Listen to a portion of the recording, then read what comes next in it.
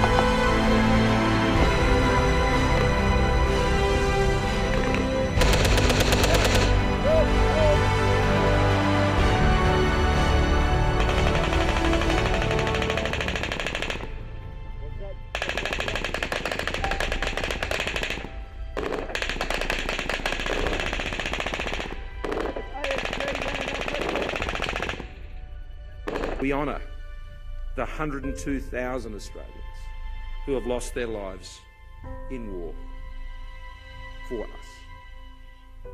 For our tomorrows, they gave their today. In silence, we commit ourselves to standing by those who have returned home. In silence, we honour the great leadership of General Monash. And in silence at the hour when war subsided, we resolved to sustain the peace today and beyond. So that when the bugle calls, we will, in the words of our great Australian poet, stand foursquare to the tempest, whatever the battering hail. No foe shall ever gather our harvest or sit on our stockyard rail, lest we forget.